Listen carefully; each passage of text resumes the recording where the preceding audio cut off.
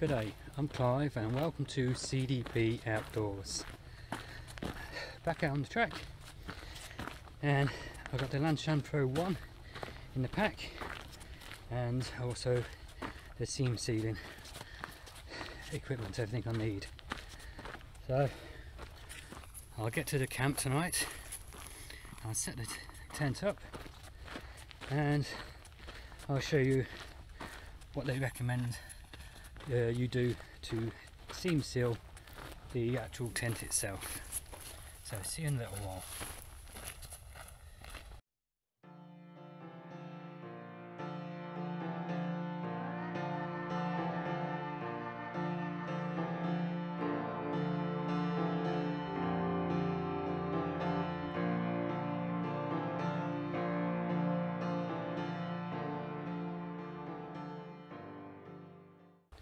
The Lanshan Pro series of tents, the 1 and 2, aren't seam sealed because the material, they've impregnated it with the actual waterproofing, so they can't actually tape seal, I believe, or it's extremely difficult to tape seal the seams. Also, we're being stitched to the actual bug net of the vent around the bottom and also the main door. I think that'd make it difficult also to use tape to seal it. So what you've got to do is use a silicone, and I've been looking at all the instructions, I've watched a few videos and I've come down to the actual understanding best is to seal both inside and outside.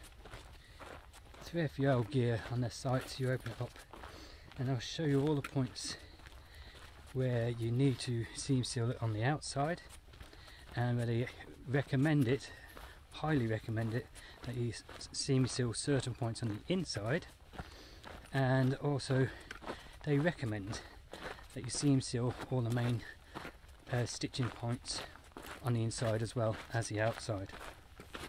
So what I'm actually going to do is what they say. I'm going to seam seal on the inside and I'm going to seam seal on the outside. Now I've started walking today and it's trying to rain, so I suppose it's probably the best time to get it done before the wet season comes in. So that's what I'm going to be doing. I'm going to start on the inside. I'll show you all the points that they recommend or highly recommend that you do, and all the points other points they recommend that you do inside and out.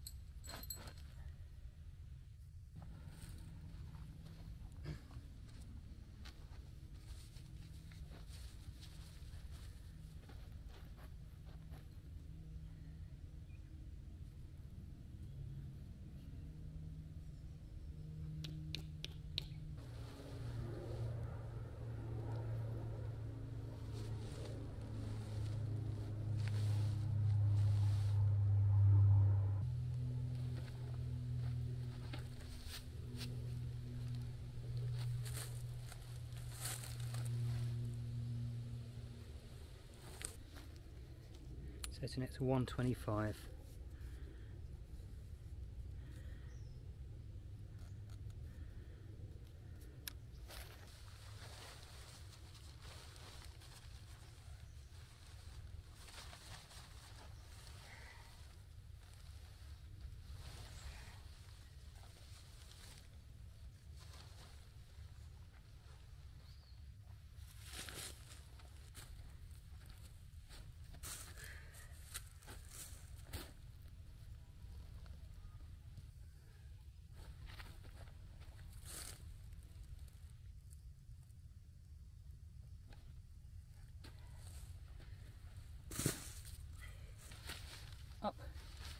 Ready for seam sealing now.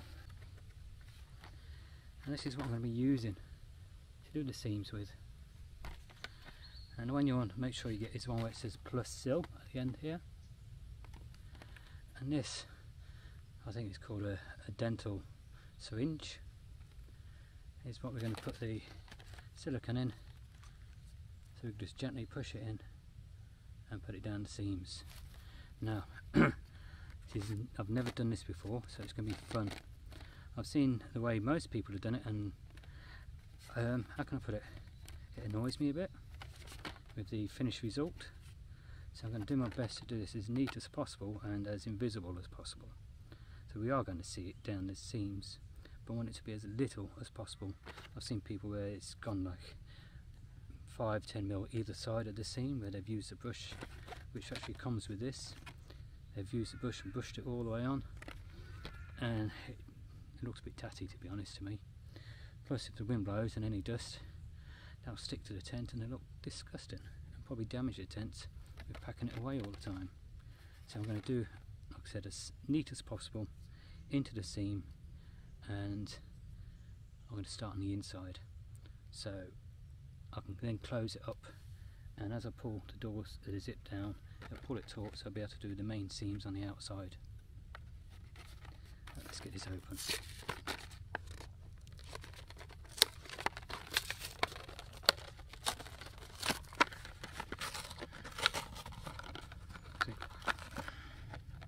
See, that's the brush that comes with it. It's fairly stiff, but as you're pushing it on, it's going to spread out. So I'm just going to do my best to get it in the actual seam. Right, sealed up. So let's cheat a bit and just use the end of the brush. Yeah, you smell it. So I'll put that there because I'm not going to be using it. Nice sound. And now let's just fill this up.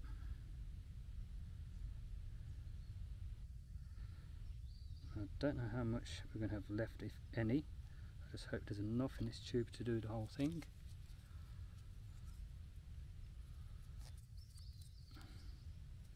So that's that.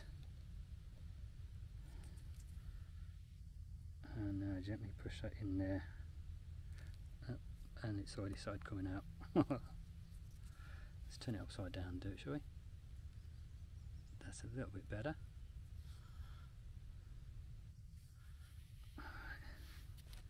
Let's use this cardboard. Keep it as clean as possible. The main seams they say you should be doing are this one here, the one coming down here, and the same on the opposite side here, these two, that one and that one. And when you're doing these, they say two behind as well as on top of the stitching.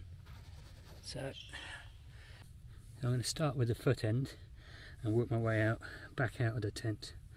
I don't want to get stuck in the middle and put my hand on anything. But I've got to do all where the stitching comes around here, including the box and the cross. They say seam seal down here, so where that folds over there I'm going to seam seal underneath, and they've got very similar on this side where the bug net is. I'll just pull that down, seam seal behind and then let go, and also down at the bottom there, which is similar. It's a hem there, so I'm just going to go down the top of the hem so it goes into the stitching here. So let's make a start. Should we start with the lowest point first, shall we? Let's pull that.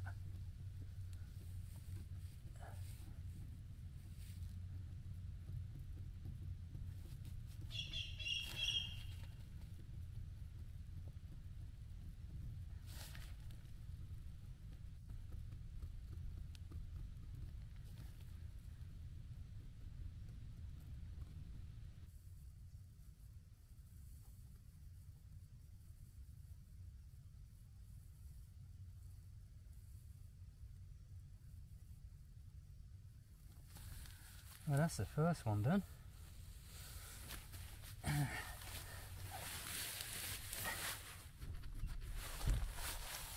going to do this one about 30 centimetres up, or until my arm stops moving up.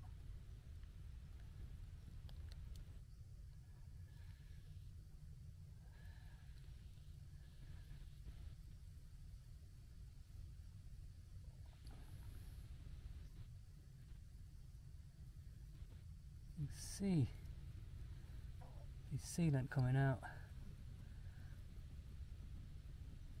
and you just got to adjust your speed with how much area you cover as you go.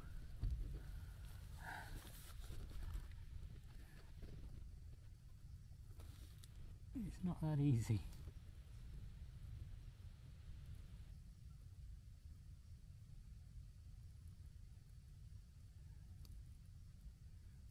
I'm glad I've got some daylight so I can see it, the shimmer of the sealant as it goes on.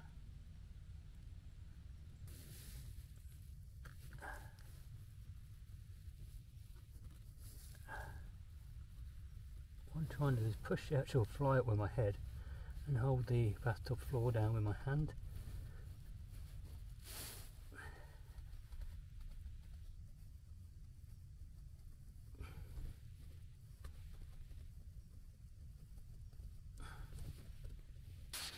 Now, this bit here, all this, where the stitching is,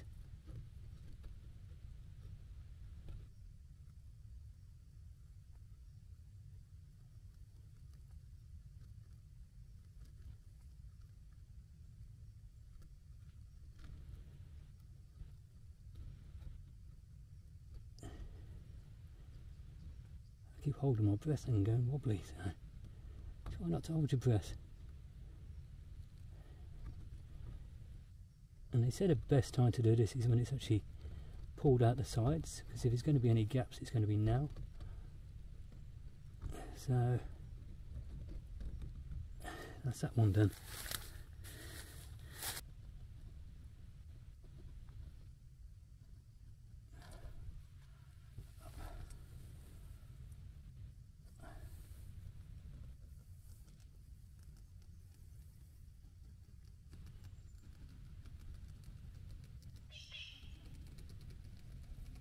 There we are there. Carry on up.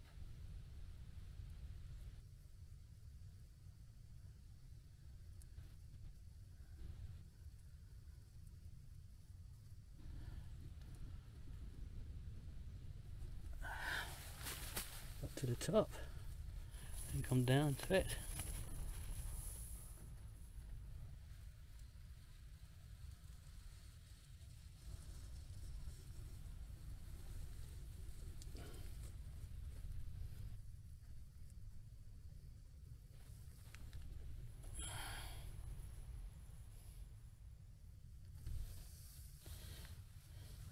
So far we've used just over 6 millilitres and we're nearly halfway through.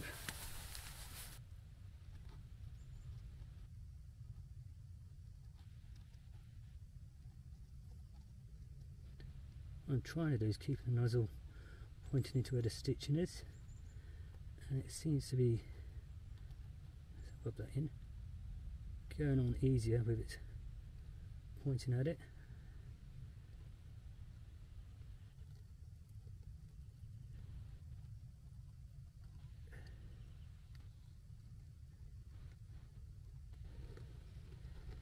And that's that done.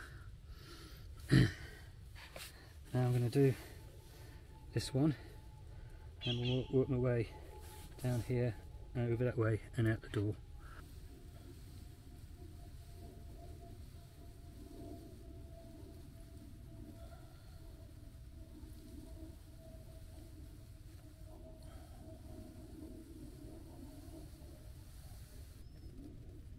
Again, I've got my head on the fly, try and stretch it, and holding the bathtub floor down with my hand. Not so much needed doing this bit. That was that one done.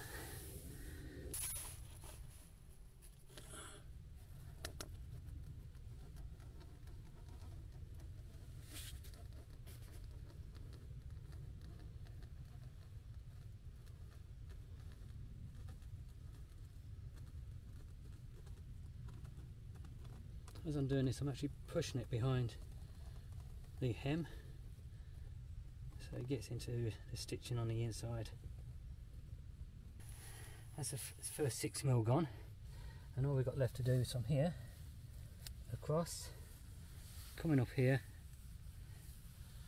and this, and that's the inside done. So I'm just going to top this up. When I said 6mm, I meant the 12mm, so I've just topped it back up. And now finish this off at the bottom here where the bug net joins to this pull out, and then come down the side here. Oh, there's a little bit up here where the reinforcement is, so I'll do that bit first. I can actually see the silicone running off this reinforcement patches. That's a bit of a bugger.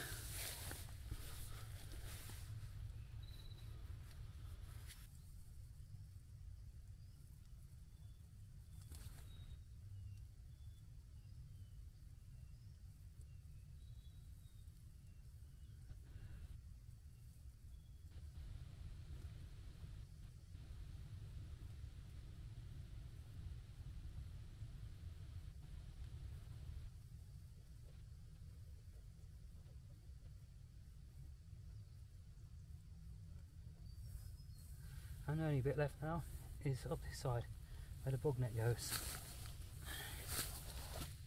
So I'll undo it for this side and then do the zip up when I get out, and I should pull that then to allow the run inside the hem.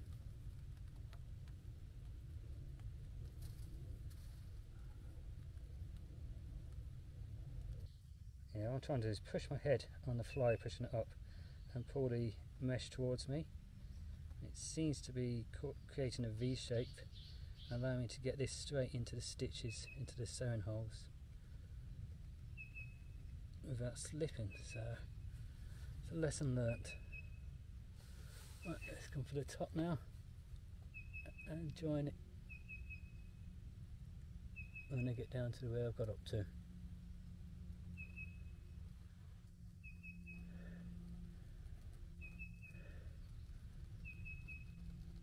Okay, let's do all the zips up. You can see the silicone coming through here. So I know it's done properly, it's come through to the stitching on the outside.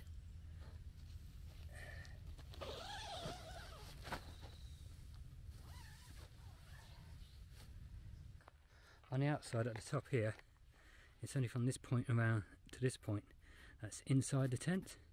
But I am going to do this seam up here and this stitching around here, just so there's no possibility of it running through to the inside and onto the fly, and should I say onto the bug net and then onto me.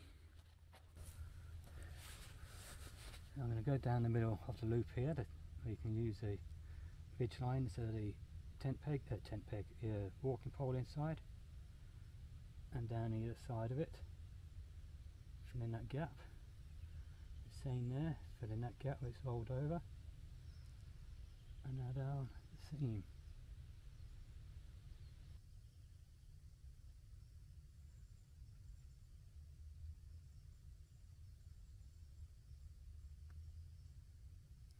That bit of reinforced patch done.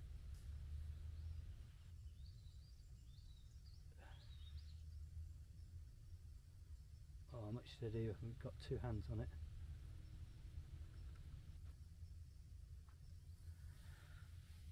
Now around the stitching.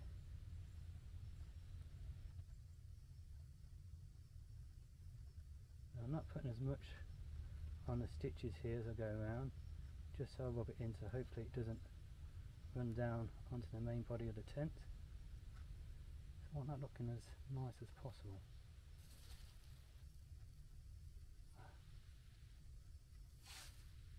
So yeah, the temperature's dropping while I'm doing this. We're going to get some rain in the next half hour, so hopefully it's not too much that it ruins this. Now we've got this running down, so I'm going to use this where I can, as steady as possible, to push it into where they've sewn the two pieces together.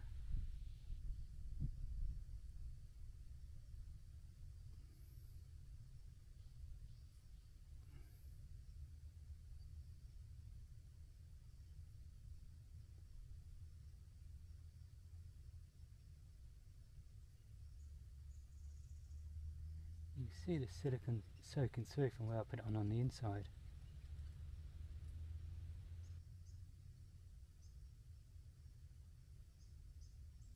So we know we're going to have a good seal, and hopefully we don't get any water through.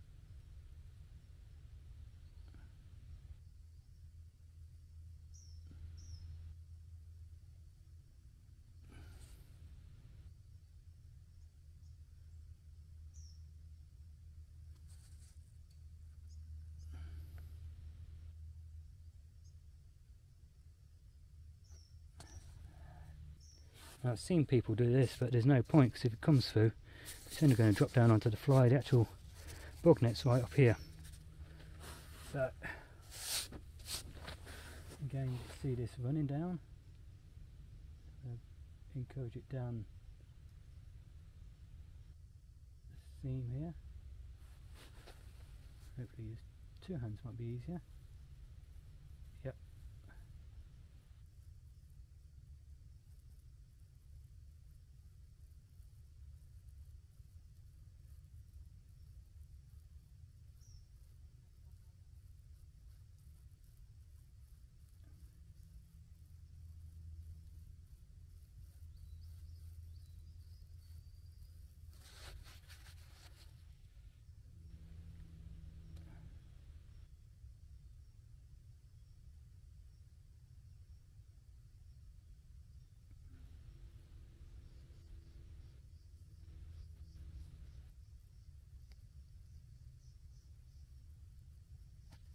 I will do a couple about an inch up here, just to make sure nothing can soak through.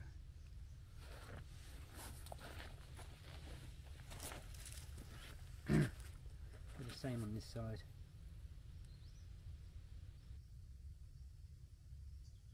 That's that bit done.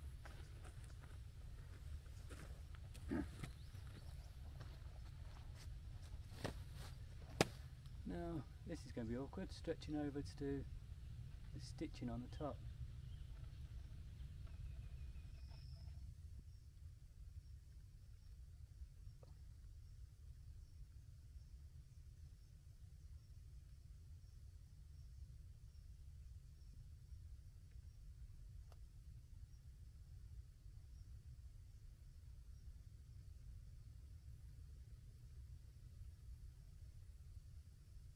Here comes the rain, I'll be up then.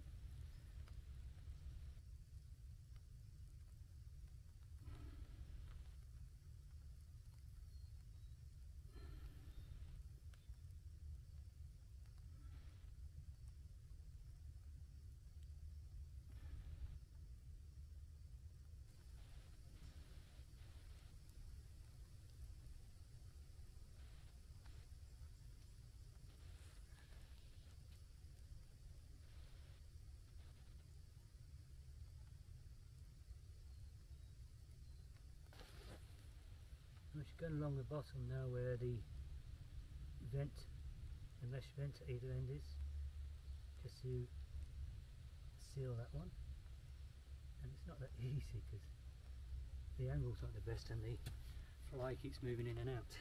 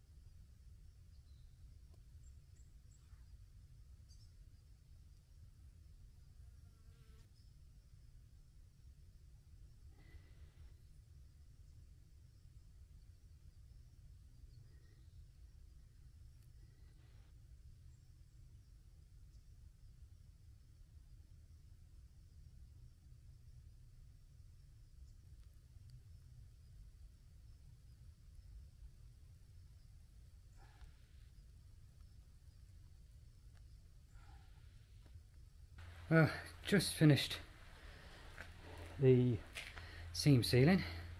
I got to the final pull out and the rain came down, so I just brought the camera in, ran back out, finished off that last pull out, and I've come into shelter.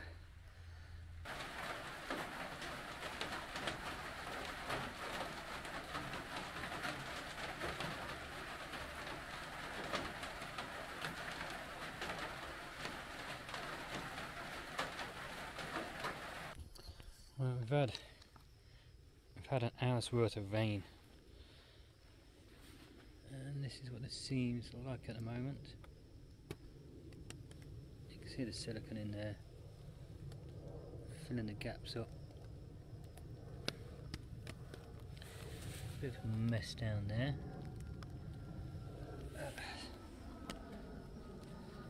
Let's go over the other side and have a look. Here we are from here. It looks pretty decent. I've got one bit here where I did go a bit wide and make a bit of a mess, I thought. But still fairly clean. See where it's run there. But all the rest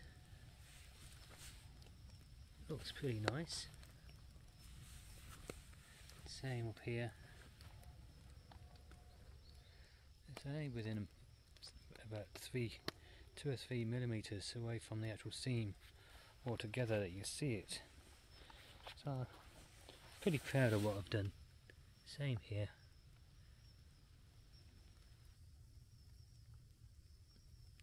And the box says, oh look, we've got a run there. And the actual box, or the back of the packet, says 3 to 6 hours. Well, that darky you can see there is the sealant on the inside, the silicone.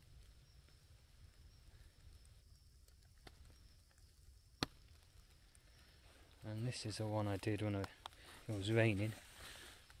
I rushed that one, and you can see where, because of rushing it, it ran down. That's the first one, like. See, that one has got, I think, a run. Yeah, a run there. I think I put it on too thick. And that's because I started to rush because of the rain. Let's check this one. No runs onto the tent, but you can see where it's gathering up there. All to all, not too bad. Oh, I got a bit there when I went underneath here. Yeah. And like I said, it's going to get a good testing tonight. What I did with the silicone, I did it on this side and that side and down in between it at the bottom. And I did the same on this one over here. Both sides and in the middle. Yeah, not too bad. We'll find out if the rain continues tonight, if I've done a good enough job. So I hope you've enjoyed the video, and shows you how easy it was. I think it took me just over an hour to do the whole lot inside and out, and that's without rushing. Just see a bit of water. Let's see if I can get that off. That's a little bit better. Yeah, it took me just over an hour to do the inside and the out, and that's taking my time and doing my best not to get it anywhere apart from down the seams. And as you saw, there's only 1 or 2 places I messed up. Not too hard. I reckon if I had to do it again, I might be able to do it even better. And next time I won't do it when it's going to rain. Good morning, I'm just going to squeeze this in. As you saw, we had rain while we were seam sealing the tent. We had a good downpour for over an hour after. We had some rain during the night. And I'll let you know now, there was no leaks. Hope you've enjoyed the video. And if you're not a subscriber, please go down below and click on the subscribe button. Click on the notification bell next to it and select all, so you can be notified of all future videos coming up. And if you are already a subscriber, again, I thank you very much. So until next time, get out there, have some fun, and take care.